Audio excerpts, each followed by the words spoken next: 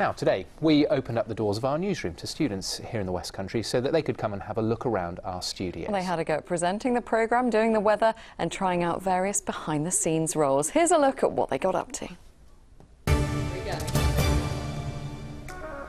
Good afternoon, I'm Shania Mackenzie. And I'm Dre Coles. I'm Charlotte Harvey. And I'm Daniel Forbes. These are your headlines in the West Country.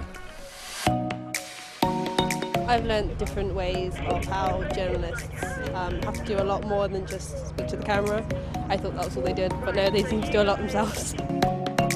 I've learned how they set up and how journalists sometimes go by themselves around shoots, how they send it back straight to base.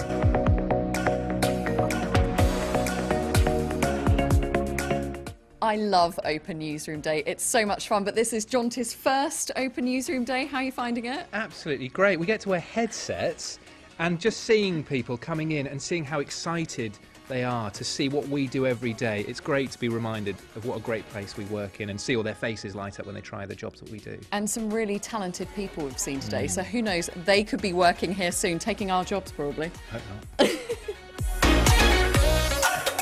Good morning. A chilly start to the day with lots of clouds around, showers making their way into the region by lunchtime. The worst is yet to come in Dorset and Somerset, with temperatures and light wind hitting 9 to 9 degrees. It was quite slightly exhilarating. My day's been fantastic, and my favourite bit was doing the camera. I watch the news, I kind of know what's happening behind and thinking about all the times and buttons they have to press. We'll be back at the same time tomorrow, but until then, have a great day. Bye!